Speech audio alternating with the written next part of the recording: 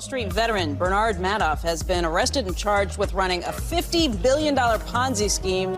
Congress wants to know what caused the Enron meltdown. Now, while the collective rage currently is focused on WorldCom, Tyco CEO Dennis Kozlowski was convicted of looting hundreds of millions of dollars. This is one of the biggest fraud cases ever.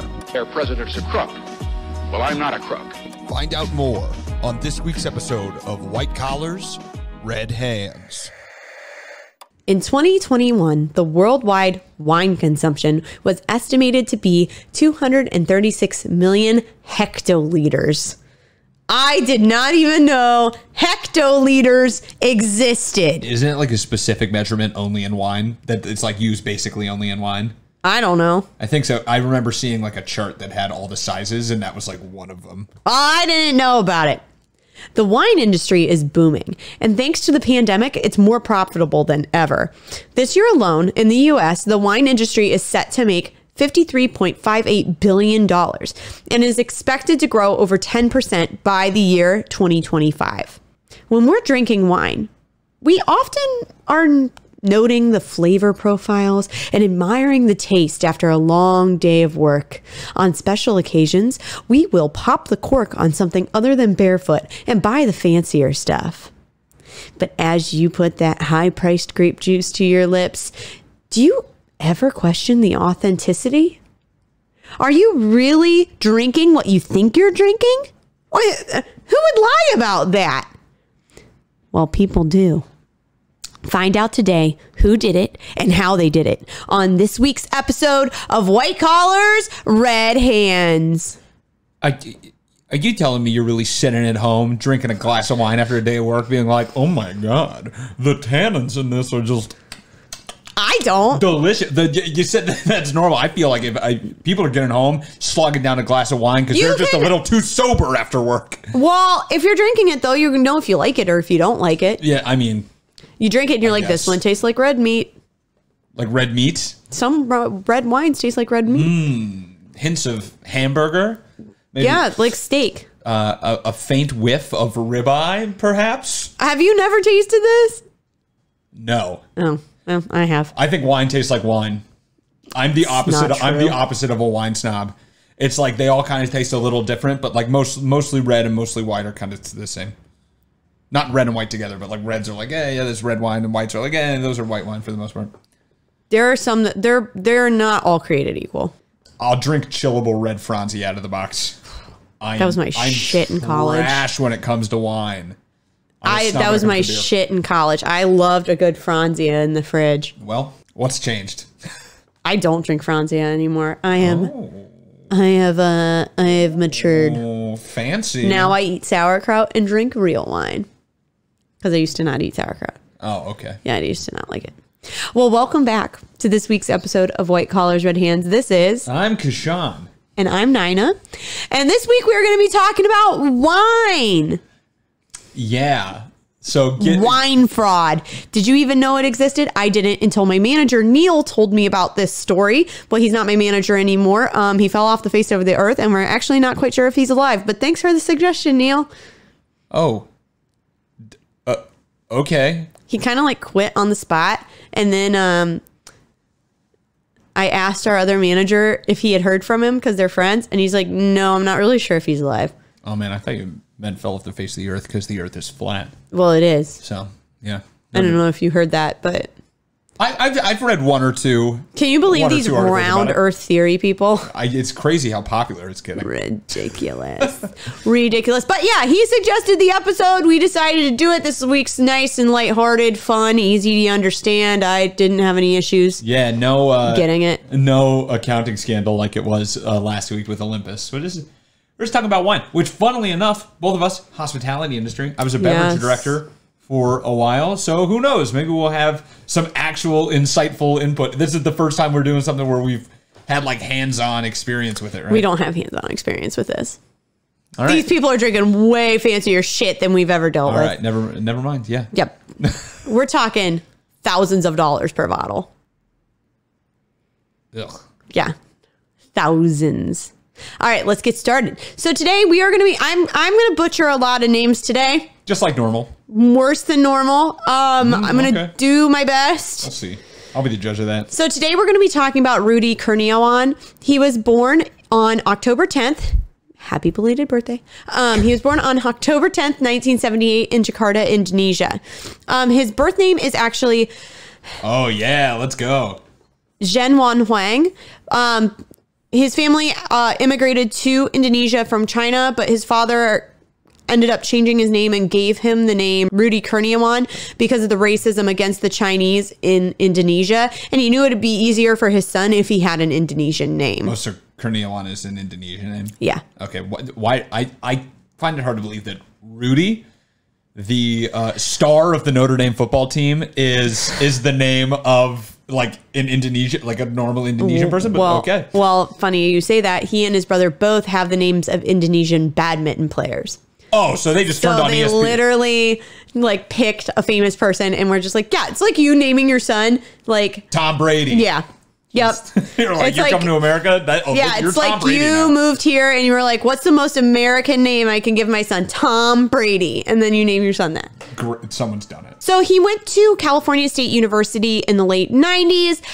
Couldn't find if he actually graduated or not, but he came over here in the late 90s and started studying. Yeah, let's just say no.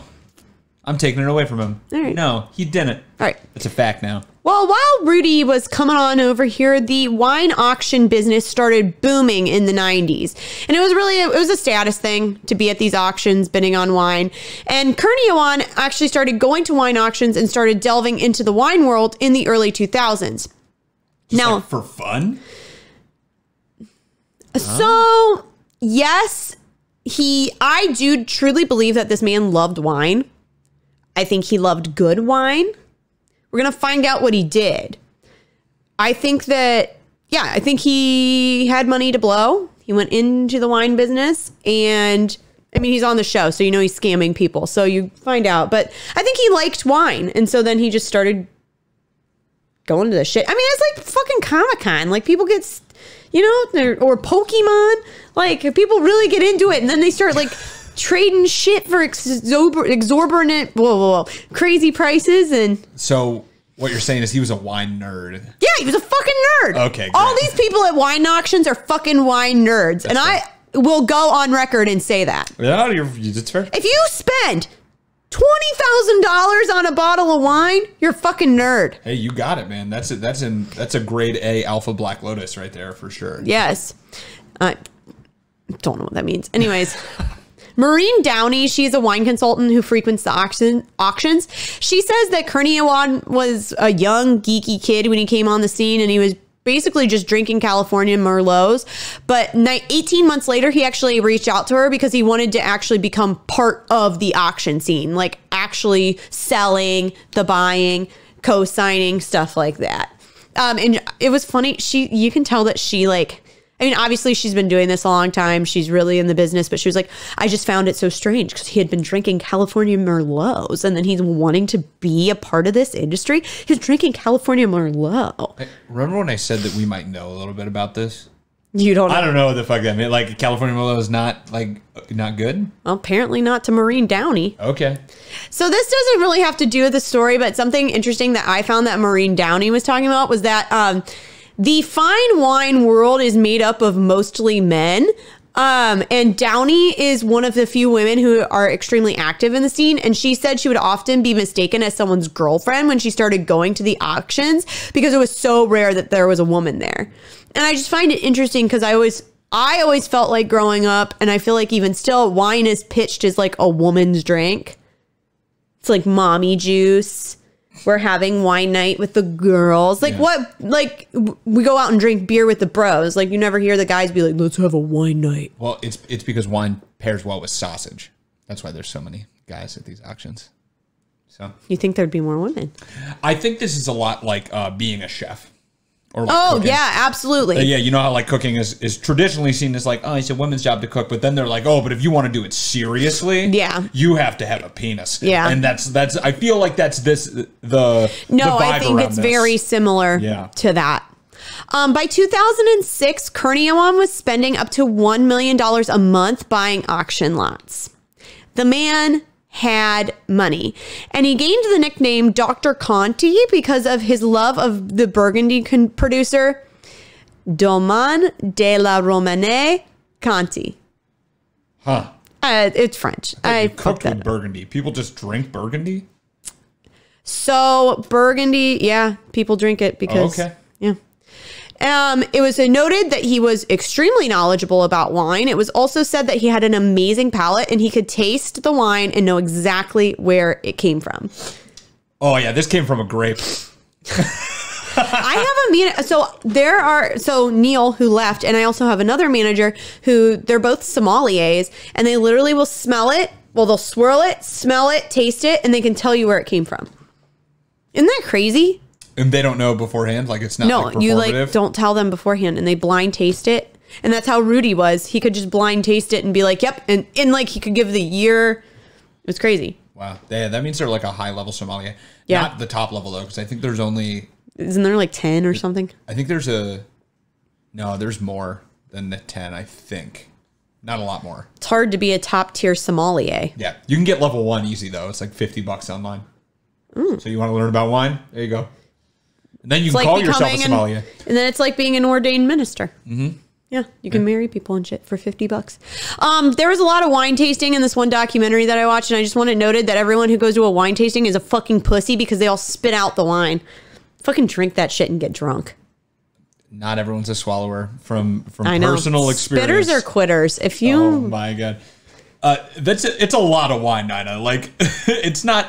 Like, I think if they swallowed they just can't take it? They'd be can't swallow that much? They would... Stop. They would be drinking something like 4 bottles of wine by the end of the tasting or something. They haven't done that before? Actually, the most I've ever drank is 2. I was about to say, that's a lot of wine. The most I ever drank was 2, and I blacked out. Sounds about right. At my friend's reception. See, they're not trying rehearsal dinner. They're not trying to black out at the tasting night. They're trying to have fun. I had fun. I'm sure you did. If only you could remember it. Cry for 40 minutes because I loved her so much. Anyways, people would say that Kurniawan's family was extremely wealthy and that they owned the Heineken distribution in China. But that was actually all rumors. No one really knew about his background. He was very quiet about his background. That was my question. I was like, you're saying he's spending all this money, but like, where'd he get it from? We're going to find out at the end of the episode. Okay. But he was very wealthy and he wouldn't tell anybody where the money came from. And people actually really wouldn't push him on this because he was so generous. He was a very generous person. Like people were talking about how, oh, he gave me this bottle of wine for my birthday, or he gave me this bottle of wine for my birthday. Thousands of dollars. He would host these like very elaborate dinners for people. He was very kind. So people just were like, all right, he's this rich dude. They really didn't ask very many questions. So he becomes really involved with the wine auction scene. And in 2006, he co-signs lots with John Capon, who was the CEO of Acker, Merrill & Condit. Oh, yes. All things I recognize. So Acker, Merrill & Condit is a big wine auction distributor. Like they hold these huge wine auctions. Anybody is going to these. And John Capon was the CEO at the time, and he got involved in this because his family owned a wine shop. And that's how he was introduced to wine. That's how he was able to make Acker, Merrill & Condit the big auction front runner that it became. So Capon actually turned the wine auctions into something fun because prior to that, it was pretty boring and, it was stuffy. But he turned this into a fucking party that people would want to go to. And so he and Kurniawan do this cosign. Now, Kurniawan also, I should have mentioned this a little bit earlier. He had a very extensive wine cellar. He had he knew where to get the most rare wines, thousands of dollars worth of wines, thousands of dollars a bottle. He had, he knew what was good. He knew where to buy it. And he had just all this excess wine that he was able to get. Hoarding it like a wine dragon. Well, yeah, we will get to that. So he co-signs with Capon in 2006. And after Kurniawan sold, and so after they come together, they sell $35 million worth of wine in 2 sales. Oh. That's a lot. Right? Yes. Right? That's a lot. That's a lot. That's All a right, lot. so, yeah, well, I don't know in the wine world. $35 million in 2 sales? It's a lot, all right. Acker, Merrill, and Condit became the #1 wine auction house in the world. And they were actually the first wine auction house to auction off $100 million in wine. Oh, God. The person buying $100 million of wine must be terrible. Oh, yeah. You're spending $100 million on it's wine. It's not one person spending $100 million in wine. This is just at the auction. Oh, yeah. Okay. Now, we will talk about a man later who I have no idea how much this man sold on wine. We're going to get to his extensive collection. However, he spent millions on wine. Like, these people, like, this is a world that I did not even know about before researching this story, that people will spend this. Like, I knew people bought fine wine. Yeah. I'm not stupid. Yeah. But these people collect wine like people collect cars or stamps. Or things like that. Now, they were claiming to inspect all of this wine to make sure that it was legit, etc. But it was extremely difficult to do so because of the volume that they were selling. I guess that's fair. They were just picking up bottles being like, yeah, that looks like wine. Yeah. On to the next one. They were drinking. They were selling bottles of wine that were going for $20,000 plus. It can't be that good. It cannot be worth 20. No wine that would ever pass my lips, I'd be like, this is worth $20,000. My car was not that much money. I think the top I would ever spend for a bottle of wine, $60. Maybe. It better be fucking good. Yeah, and it better be good. Because I'll tell you what, there's some Ménage à Trois. The wine? Or? Yeah. Okay, great. I've never had one, but the wine, incredible. Coco Bon. Buy it at Trader Joe's. I don't even know. Red I blend. shop at Trader Joe's, so I don't know. Incredible. Boda Box. Boda Boxes are pretty good. Boda honestly. Box is. Get a Boda. I forgot about Boda Box. Yeah. Get a Boda Box, folks. Get a Boda Box. I drank a lot of Boda Box during the pandemic. So anyways, there was a huge demand for old fine wine, and Burgundy wine became almost unattainable. Crazy. And Kurniawan was cornering the market with wines. He was buying it all up, and then he would raise the prices on them, and, you know, kind of like stock almost, like just... Well, it's almost like pump and dump. Like, he would buy all these, bring the price up, and then he would sell them. Yeah, which is, it's market manipulation, but you can do it in secondary markets. I mean, there's nothing stopping someone from doing that. It's just seen as shitty. Like, Martin Shkreli, actually, since I already mentioned a Black Lotus, so Magic the Gathering. That's what that is? Yes. Another shitty thing he did is that he went and he would buy, like, old cards that they're not printing anymore, and like buy them to raise the price and then resell them at the peak. Like, he did this with Magic cards. I remember that. Yeah, up to like thousands of dollars for cards, and then he'd sell them all off at their peak. It wasn't long after, you know, he's selling all these wines. He's getting all these like really rare wines, and people are like, how are you getting these? It wasn't long after that the legitimacy of these wines were being questioned. And in 2007, Kurniawan co-signed several bottles of 1982 Chateau Lapine. I'm probably butchering that. Chateau Lapine. You heard it here. Castle of the Dick. Oh, my God. Have you guys tried the new Dick Castle Cabernet? It's like phenomenal. It tastes a little funky, but I like it. So he sold these bottles at Christie's in LA. Christie's is a luxury store. I had to look that up. Had never heard of it in my life. The only Christie's I knew about was Christie's Cabaret in North Canton, Ohio, which is a strip club. Fun. Yep. We should go sometime. It actually might be fun, actually. Oh, we're not going to a strip club in Ohio. No. I love going to a strip club in Ohio. Okay, well, we have different definitions of fun, I guess. I was like, I'm hotter than all of you. Oh, that's why it's fun. Okay. It's so fun. Okay. I was like, if they can do it, I can do it. And there's no better feeling than knowing that you could be a stripper. Yeah. Okay. I just can't dance. Okay, well. Then I ate chicken tenders and french fries. Okay, anyways, keep going. So the bottles were actually featured on the cover of the catalog, and reps from Chateau Lepine contacted the auction house and told them that the bottles were fake. They were like, no, we didn't sell these bottles. And after reviewing the bottles, Christie's withdrew them. And at another conference, it was also noted that only 5 bottles of 1947 Lafleur were ever made, which insinuated that the ones that Kurniawan sold in 2006 were fake. Dun, dun, dun. But wait, there's more. Around the same time, there were some issues with some bottles that were being sold on the market. In 2008, Kurniawan co-signed yet again several bottles of Clos Saint Denis. Oh, I know that one's Clos Saint Denis. I don't know how to say. Clos Saint Denis. You don't. It's French. Clos you don't Saint say Denis. You don't say S's in French. I know. Clos Saint Denis. You know, as someone who. Actually, I'm going to butcher it on purpose just to spite my ex-boyfriend. Yeah, spite Fuck all that of the French because of one guy. So, bottles of Clos Saint Denis. Great. I'm just kidding. Bottles of Okay, bottles of Clos Saint Denis. No, Clos Saint Denis. Bro, you got this. I believe in you. From Domaine Poisson of vintages between, like, none of that makes any sense. Like, I know it's wine from Domaine Poisson is the winery, like the vineyard. Okay. Great. So these vintages between 1945 and 1971 were being sold. Now, Laurent Poisson, Laurent Poisson, who's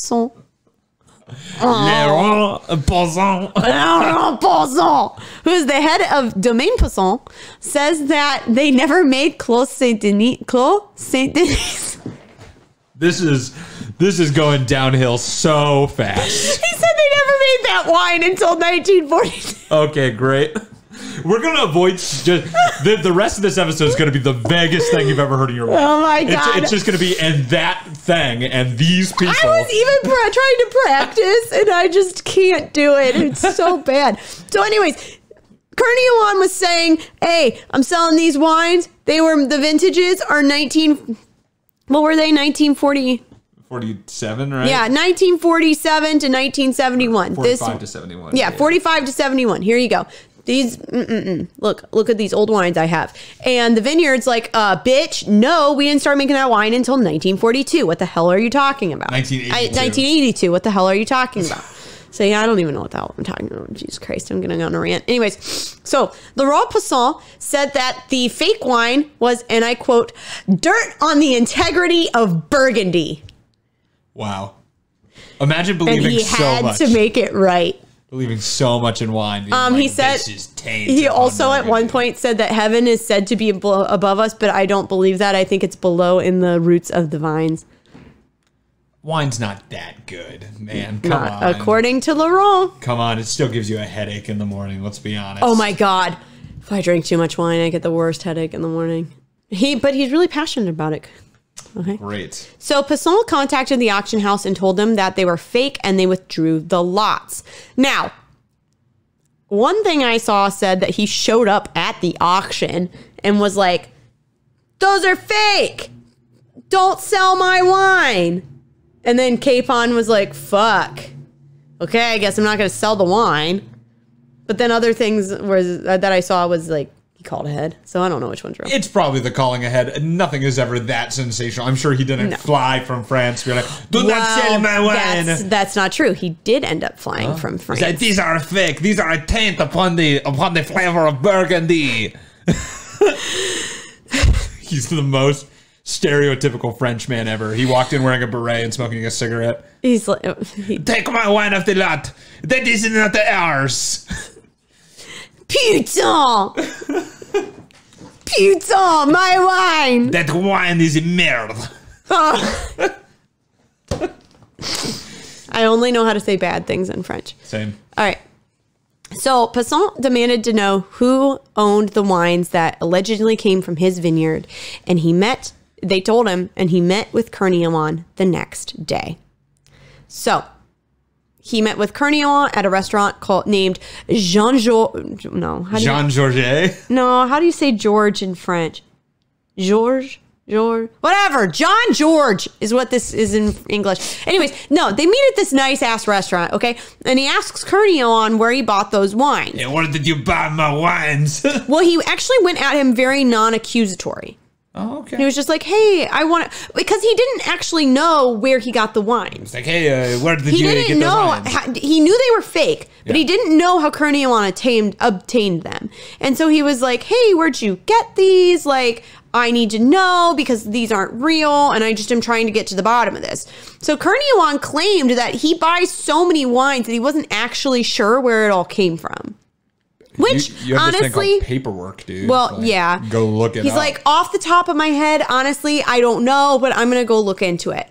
Passant decided at that point that he was going to make Kurniawan his best friend so that he could win his trust and find out where the wines were actually coming from. Keep your friends close. And your enemies closer. He had him by the bunches, as you could say. Oh, yeah?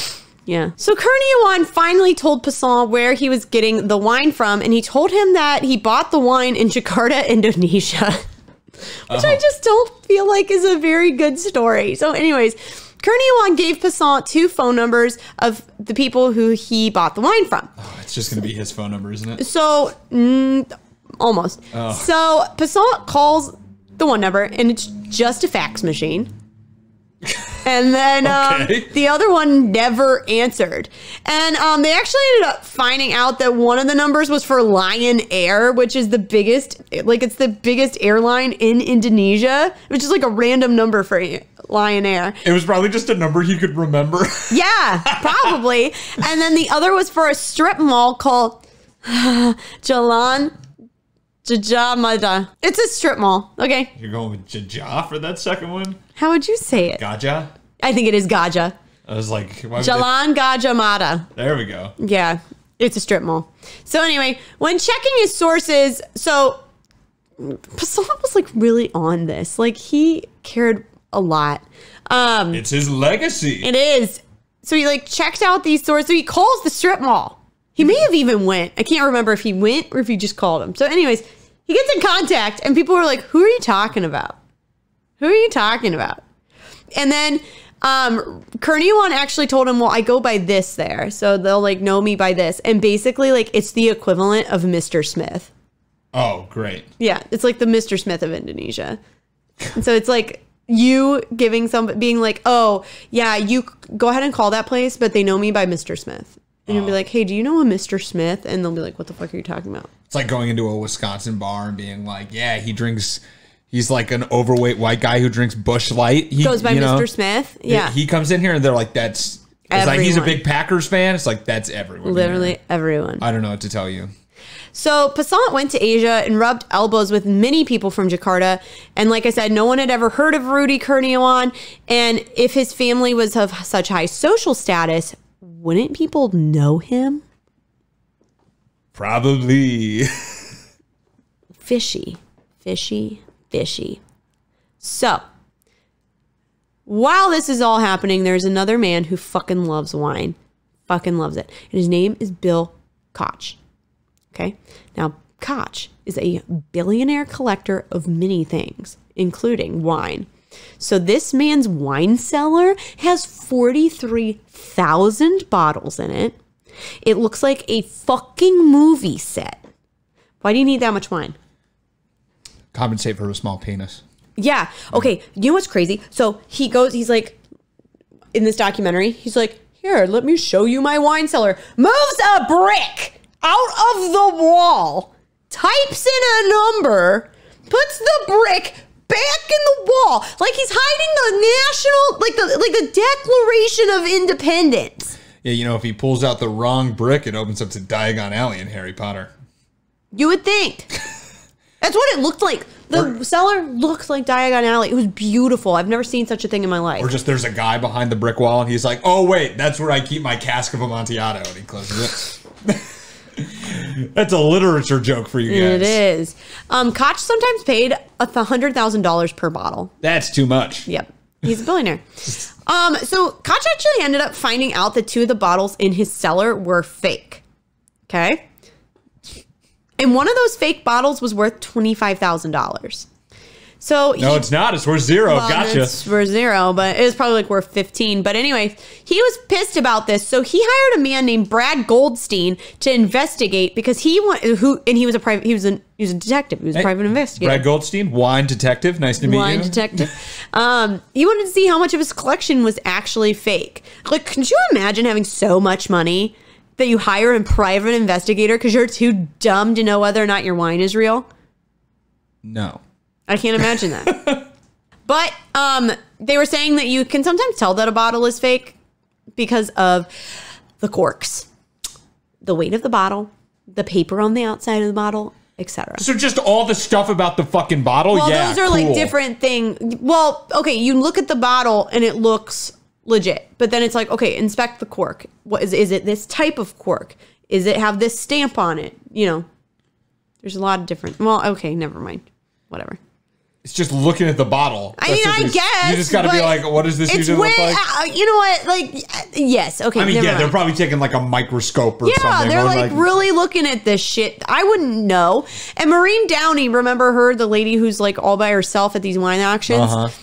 She said that she picked up a fake bottle and almost threw it because the weight of the bottle was so much lighter than it should have been for that brand in that year that she like went to... You know, it's like you go to pick up a 20-pound weight, but it's only 10, and you like that much force. Oh, so she almost threw the fucking bottle because she was like, "Whoa, that oops." This is fake. When they were inspecting some of the bottles, they found that there was Elmer's glue on a bottle that was allegedly from 1858. Elmer's glue did not start being made until the 50s or 70s, I think. Oh, really? Yeah. Relatively new. Okay. Yeah. Over 400 bottles were proven to be fake, and Koch paid about $4 million for these wines. Oh, gee, out of 27,000? 43,000. 43,000. I forgot that number already. It was like 1%. Yeah. I mean, that's still pretty bad. It's $4 million is a lot of money to buy fake shit. If you're buying that much wine, though, I mean, you're never going to drink it anyway. you're going to get some fake bottles. He had some bottles in his collection that, like, allegedly, like, Thomas Jefferson touched. Great. I'm like, why do you want that? Like, why do you... You know, believe it or not, Benjamin Franklin once sucked on the top of this wine bottle. Once put his chode in the top of this wine bottle. Yeah. So, if you smell closely... Ew! It's like a seashell that you pick up on the ocean. You can hear the ocean in it. If you pick up this wine bottle and smell the tip, you get a little whiff of Benjamin Franklin's peanut. So when Koch brought this up to the auction houses, they kind of were just like, too bad. They like didn't care. I mean, I don't know. I don't know what he expected. I feel like at some point it's like there's a risk that some of these are going to be fake. Oh, absolutely. I mean, it's with any antique. So 1% isn't that bad. I know when you put it in the thing of like, he paid $4 million for these bottles. It's like, yeah, but he paid how many? Multiple, like hundreds of millions for the entire collection. Right. So it's like, it's really not that much. No, it's not that much. And I don't know, when you're selling this many high volume bottles, like how can you possibly inspect it all? You know what I mean? It's just like an antique auction. Like they can't realistically. I mean, maybe they. I don't know. I don't know. They do some inspection. They do. Sure, I'm sure they do some inspection, but they're not. Not every single little tiny trinket is being. It's a risk you take. Yeah. Yeah. Yeah. At one point, Koch's lawyers interviewed Kurniawan about the fake bottles that Koch had bought from another collector. So Koch bought these bottles from a different collector. Allegedly, they came from Kurniawan's cellar. Okay.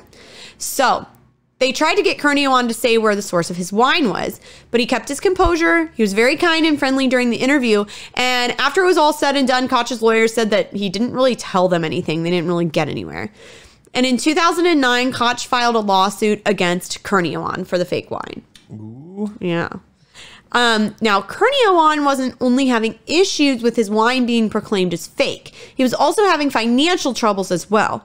He defaulted on a $10 million loan with Acker, Merrill & Condit, the auction house. Now, the auction companies would loan out money and then people would buy the wines and then sell them back at the auction for higher prices, like any sort of loan would be. But this is how they were able to beat out other auction companies because this is what they were doing. Oh, so you're basically like a third-party contractor, but you get a loan and then go out and buy it and then come back and I sell don't it think back this to them? was completely normal, but this was what he was doing. Okay. He was doing a lot of borrowing. And in 2012, Spectrum Wine Auctions had a magazine go out, which had Kurniawan's wines in them. They wouldn't disclose that they came from him, so that they wouldn't have to pull the product. But people knew that this was his wine because of the labels in the outside of the bottle matched other counterfeit wines. And one bottle even had a spelling error. It's like, oh, this is a Pinot Grigio. Well, like one like had the address of the winery on it.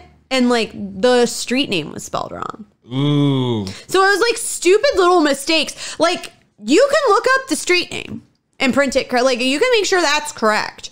You can also make sure that the wine distributed that wine in those years. Like there was some stuff that happened that especially if he just got sloppy. If you love wine that much, you should know about the wine, right? Right. And one wine lover saw this on the Spectrum website and he published a warning that these wines were fake and it went viral. Spectrum ended up withdrawing the wine and it was worth an estimated $785,000. So when this was all going down, the FBI ended up getting involved and the FBI, The FBI is getting involved with counterfeit wine? Yes. All right. The FBI started going to his friends' houses and interviewing them. And Kurniawan, he had a friend call him up. He's like, dude, they're actually coming after you. Like, I don't know what. So his friend at the time, he did not know that he was doing this, but he was like, because they were like, do you know Rudy Kurniawan, blah, blah, blah, blah. And so his friend called him. He's like, dude, there's something going on. Like, I think you need to be careful. And Kurniawan assured him that he had it all under control. Do we think he had it under control? No. On March 8th, 2012, the FBI arrested Kurniawan at his home in Arcadia, California. Kurniawan lived with his mother, who it appeared he was taken care of. He was indicted on several counts of mail fraud and wire fraud. When the FBI went to arrest Kurniawan, the house was littered with wine. There was literally wine everywhere. Like boxes of wine. Oh my God, he is a wine dragon. He's just hoarding his wine. Sitting on his hoard. Literally. Fighting off wine hobbits. So when they arrested him, there were bottles in the sink that were being soaked so that the labels could be peeled off of them. There were corking devices. There was a mixing station, bottles with notes written on them. So he would like write the recipes of like how to change it. He was like making these concoctions so that the wine would taste as legitimate as possible. That's a lot of work. It was so much work. And they found like these boxes with thousands of labels in them. It was a big operation. Oh, damn. So he was making all of these bottles? Like, how many bottles were fake that he was making, do you think? So many. Because at first, when you're telling the story, I was like, oh, okay, he's like doing a couple because he knows, but like he's selling this much fake wine. One account I saw said 15,000 bottles. That's so much. Yeah. I'm gonna skip up, but yeah. So obviously maybe I didn't write that down. Okay, so he obviously like couldn't do that all alone. You know what I mean? Yeah. And it was believed that his family he had people involved with this. Now, his mom lived with him. I do think that his mother was involved. He has a brother. It's believed that his brother was involved. But his brother lived in Indonesia, and he's claiming he's getting all these wines from Indonesia. So it wouldn't surprise me if they had people in Indonesia making all these wines and then sending them over to him. Damn, so it's like a whole ring. I think it was that wasn't totally explained, but that's kind of that's my theory. Because you can't make 5 people can't make 15,000 bottles of wine within like a 5-year period. Yeah, that's fair. Come on. We were outsourcing something. 3,000 a year? Yeah, it's a lot. It's a lot. And one of his friends said that Kurniawan said this about Kurniawan. He is the last person I would think would be able to do intensive arts and crafts. And his friend was maintaining his innocence. But I like how intensive arts and crafts. Like he's like, I don't know, man. Rudy couldn't even do a macaroni drawing. Did you see that Christmas ornament? We still put it up to make him feel good about himself. But it looks like shit. It's awful. Have you ever seen a Hanukkah Christmas ornament? The guy can't even. He didn't even know what Christmas was. He was very confused. I don't think he's making the wine labels now. But there was lots of evidence saying that he was making those wines. He was purchasing thousands of dollars worth of wax, paper with antique properties, empty bottles, scanners and for the labels, and printing them. If he just put some of this effort into just like working more on auctioning wine, like I think he would have been fine. Yeah. Like, why do people do this? Well, and Passant even said, like, they were good fakes. He's like, the only reason I can tell is because of, like, the shading of the one label. He's like, that's how I know. But if you, like, don't actually know, he's like, yeah. Crazy. It would pass. So remember how we were like, how is Kurniawan rich? Yeah. We didn't know how he was rich? Okay. So his uncles were involved in the biggest bank robbery in the history of Jakarta. Not the famous Jakartan bank robbery. Yes. His uncles also defrauded. So his uncle also defrauded his own bank, and it is known as one of the biggest fraud scandals in Indonesian history. Oh, dang. Okay. Of the 780 million that his uncle stole, less than a tenth of it has been recovered.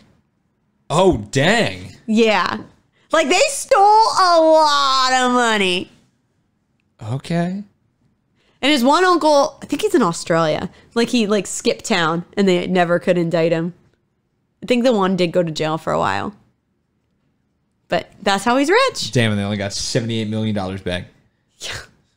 Nice of his uncle to pass it down to another fraudster. So it's not, how nice. It's not actually known that he was benefiting from his uncle's thievery, but it does check out that, like, no one knows where this money came from.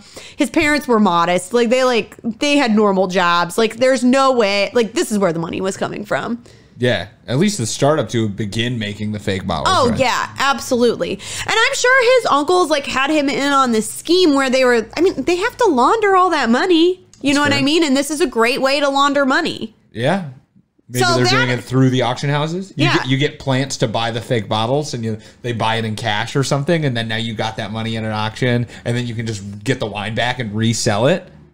That's my theory. Dang. That was not proven. But that is my theory. It makes sense, though. Yeah. So, he got caught. He got in trouble. Kurniawan, when he went to trial, he pled not guilty. Kurniawan was actually the only person in the scheme who was prosecuted, but it's believed that more people knew what he was doing.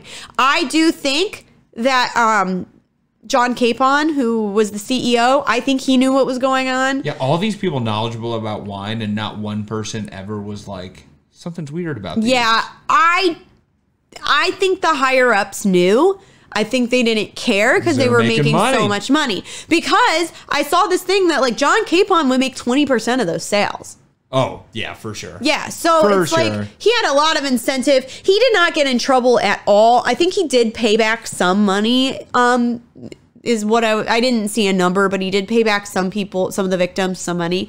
But, like, at least the victims are rich, but yeah. Right, exactly. Like, yeah, this is what's great about this story is no one who, like, really needed their money is getting hurt. No one's retirement is, like, destroyed. It's just rich people. It's just rich people fucking over rich people, which... And they wouldn't even know. You think rich people will bloviate about wine and all this shit, but they probably don't. They don't know their, they don't know their dick from their ass. When it comes to when it comes to wine, I paused. I was like, I got to think of something else. I can't say that. And then you said it. I couldn't think of something else. So I was like, well, I guess that's what we're going with. His trial started on December 9th, 2013, and it ended on December 18th, 2013. So a very quick little trial. 9 days. Yep. Where the jury found him guilty. Nice. And on August 7th, 2014, Rudy Kurniawan was sentenced to 10 years in prison. That's kind of a lot, actually. It's a lot. For this. There are people who do violent crime who serve less time than this. It's because the victims were rich. Oh, yeah, for sure. They're more people than poor people. Yep. To the eyes of the justice system. Yes. He did not end up serving his whole 10 years, however, and on November 7th, 2020, Rudy Kurniawan was released from prison. That's still 6 years. Yes. That's longer than most people we talk about that steal more money. Yes.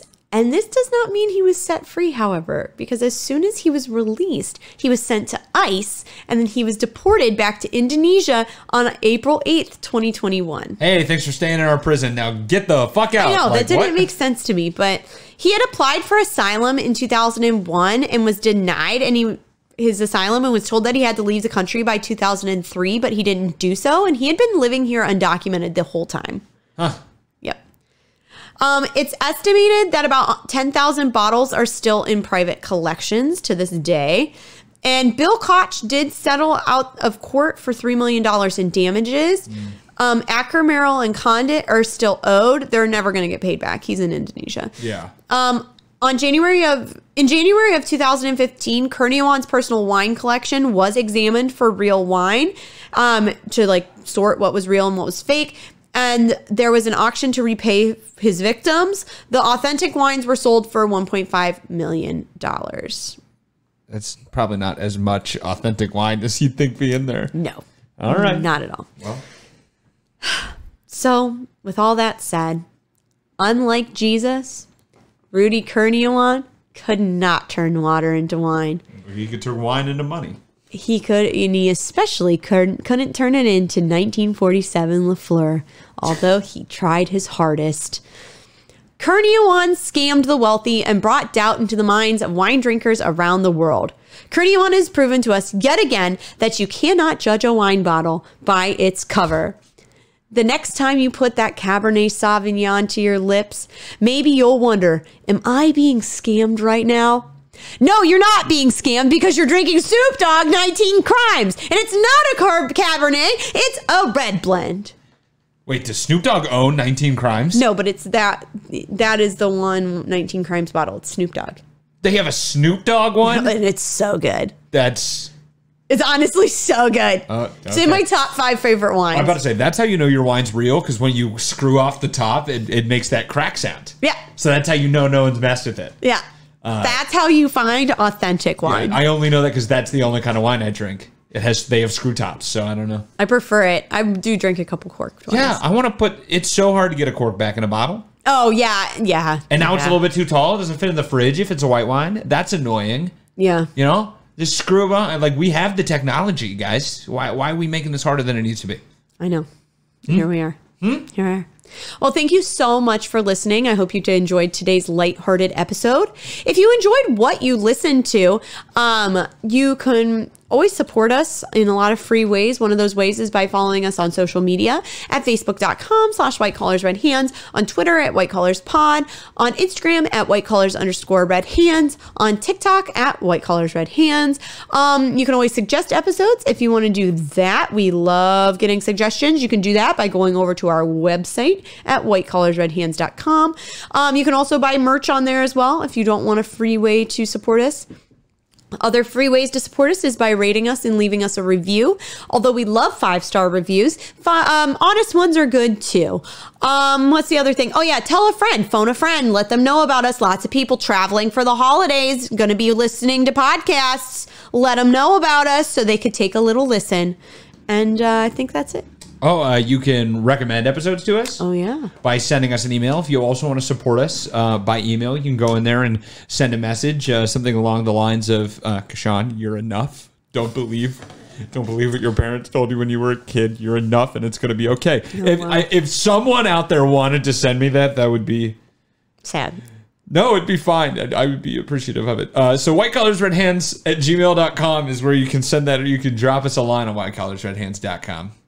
Thanks so much, you guys. We'll see you next week on another episode of White Collars, Red Hands. This is a princess wave. Be nice. Elbow, elbow, wrist, wrist.